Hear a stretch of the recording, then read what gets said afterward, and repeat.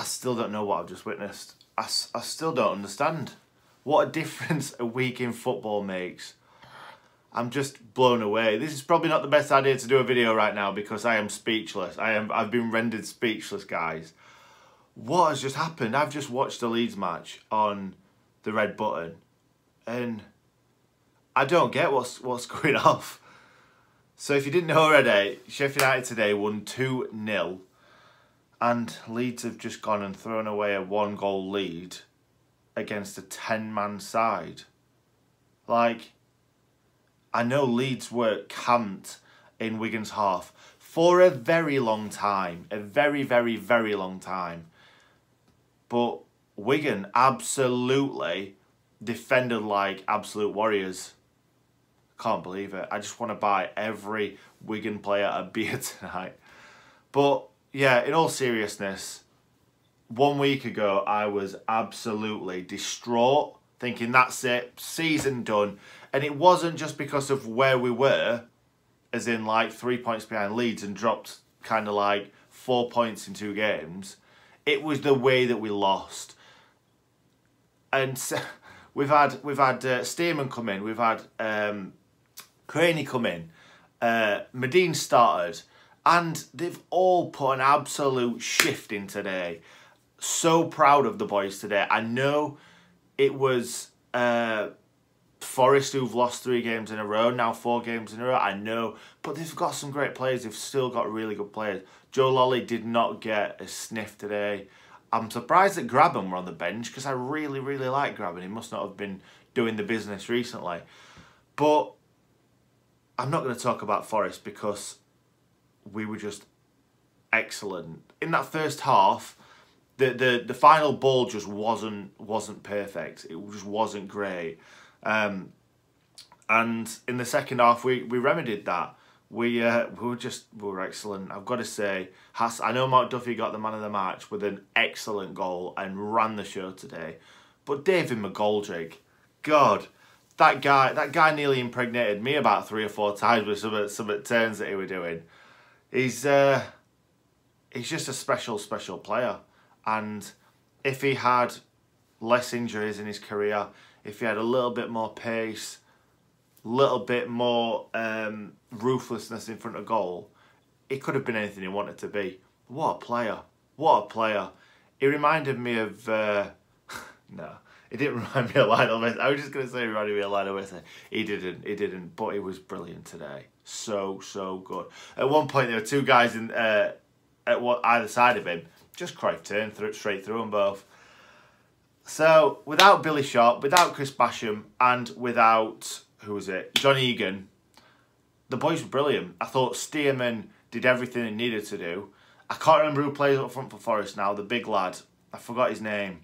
But Stearman, every single time, were up his arse, winning them balls. He might have been stronger than Stearman, but Stearman did exactly what he needed to do every single time. I thought he was brilliant. Hendo didn't really have much to do. Craney, very steady. Jack O'Connell, brilliant as always. Ender Stevens, unbelievable. That guy is 100% the most improved player this season. Last season, I thought he was brilliant in between, kind of like... He wasn't great defending. He made some daft mistakes and decisions sometimes. He wasn't great. Well, his final ball wasn't great, but everything in between I thought was excellent with Ender Stevens last season. He was just missing those 2 key parts of his game.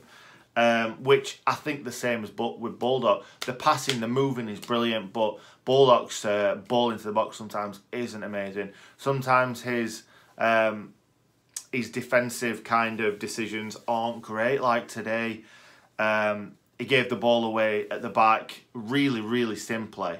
And it's those things that you just need to cut out.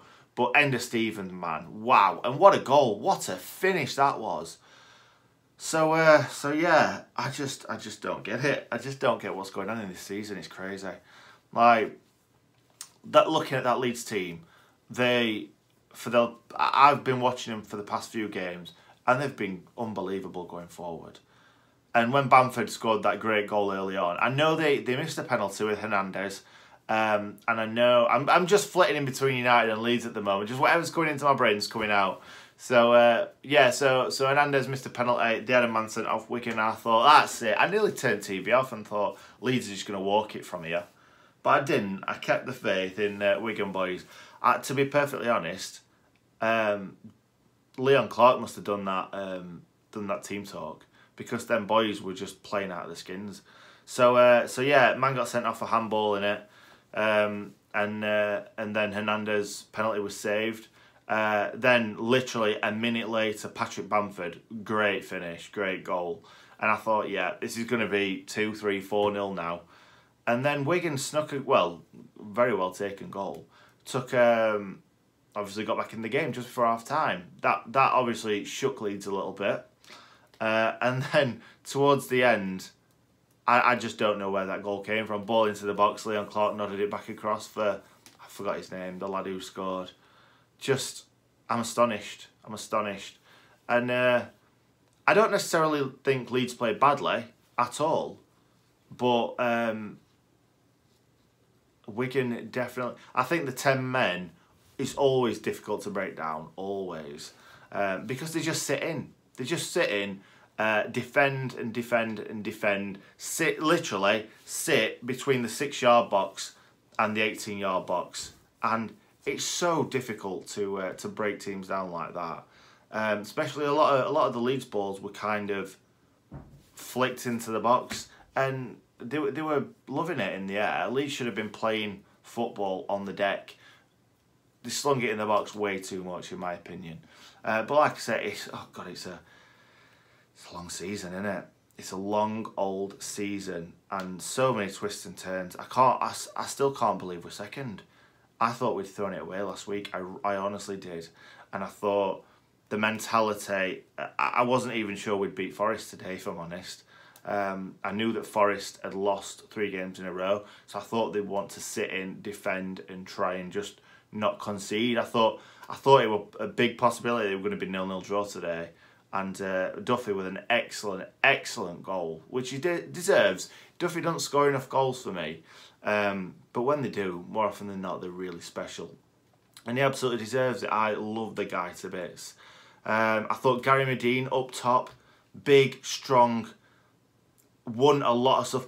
I did notice right at the start of the game, and we did do this for quite a lot of the first half, Medine kind of wasn't being marked by centre-back. He'd kind of go out wide a little bit, and we were playing that cross-field ball for him to win. And because he kind of went out to the left-back, to Jack Colback, he was winning every single header, bringing it down his chest, bringing people into the game. I thought he was brilliant in the first half. Yeah, I thought he played well. He's just got, his touch is not great. He's not a great footballer, in my opinion. I think he's a good finisher when he gets the chance, and I think he's good at holding the ball up. But it's difficult when you've been playing passing football all season to bring in a big lad, lump it up to him, and then players to just know where he's going to head it down to. It comes with time, and I do think he's going to carry on with the same front two, Medine and McGoldrick. Bring on Hogan, bring on Dowell to kind of support when Duffy's tired and that. I think they were brilliant today. I think it's going to be the same team on Monday night, except for I think Egan will come in for Stearman. But yeah, absolutely loving life right now. But like I say, it could all change on Monday. We might not even be second for a week. It's just how crazy this championship is this season. Yeah, I don't know what to say. I really don't know what to say. I'm just shell-shocked what's happened. But yeah, we've got Hull on Monday, and I want to say Leeds have got Villa. Is that right? Or is Villa the one after? I can't remember. But if we can beat Hull and Leeds don't beat Villa, then I don't think it is Villa, you know. Whoever it is, whoever Leeds have got, then it's going to be tight. It's going to be really tight. And I'll tell you what, if Wednesday go and pull a victory out of the bag against Norwich, then that is going to be tight. It's going to be tight. And the thing is, I thought Wednesday were really poor against Leeds. Really, really poor. Don't get me wrong, I thought Leeds were excellent. Really, really good. I thought Wednesday had a couple of chances on the break, but Norwich have not been great recently. I think they'll still do it. I think they'll still win the league. However, if Wednesday can get a victory today, then that is gonna put a lot of pressure on them. A lot of pressure. I know there would still be 3 points in front of us and Leeds, but it mounts up, and the momentum that sometimes takes teams through is great. But when you are losing games, not kind of taking full points, when you're not scoring goals, when you're conceding daft goals, it gets into your head. It's all about keeping your nerve and that pressure, managing that pressure. And obviously Leeds today, I don't know what it was really. It just didn't seem to click for them. But yeah, it could be pressure. Pressure's, and my dad was saying to me today at match, he said, "Oh, it's crap that we're playing first because then Leeds know what they have to do." Where I was saying, well, I think it's better because we play. If we win, we put pressure on Leeds, and I do think that if we'd have beaten Millwall last week, I think Leeds might have struggled a little bit more against Wednesday because of that pressure that you're putting on. I'm not being disrespectful here. I just that's how it is. That's how football is. If a team wins and goes above you, then it does put the pressure on. You feel like you need to win, and I think that we took the pressure off Leeds by drawing. So yeah, today we took full points. Leeds knew that going into the game. Maybe that was a factor. Norwich, by Leeds by Leeds losing, that might take the pressure off Norwich. It's a weird season. I don't know. I don't even know what I'm saying anymore. I just flabbergasted, guys. Anyway, thank you very much for watching. Let me know in the comments who you think is going to go up. If you're a Sheffield United fan, let me know if you think United are going to do it. Give me a 1, 2, 3, please, in the comments. In my opinion, Norwich will go up top. After that, who knows? Who knows? Because Billy Sharp is out, looks like, for the rest of the season. Bash is injured. I don't know how long he's going to be. So we've got a small squad. We have got a small squad. So it's going to be tight. Just depends on the nerve of the players, I think. I really do now. So yeah, what I was going to say, the last point I was going to make was, my only issue with United without Billy Sharp is not having a goal scorer, an out-and-out goal scorer like a Billy Sharp, like a Pukki, like a Bamford, someone like that. We've got McGoldrick, who's brilliant, link-up play, excellent, scores his fair share of goals. Medine, big, strong lad, wins a lot in the air. Neither of them are out-and-out goal scorers. For me, anyway. I don't think they are. I think Hogan is, but he's just not found his feet yet. He's not quite... Like today, he barely had a sniff. He really didn't. But yeah, that might be a little bit of an issue. Let's hope Billy can get back before the end of the season, because I do feel like we do need someone like that, and especially with Hogan not fulfilling his potential at the moment, I think we need Billy back. But anyway, thank you very much for watching. Like I said, please put your 1, 2 and 3 in. Well, you can put the whole bloody league if you want. You can put the whole table. So yeah, thank you very much for watching. I can't believe I'm going to say that we're second in the championship. God. Come on, you Blades.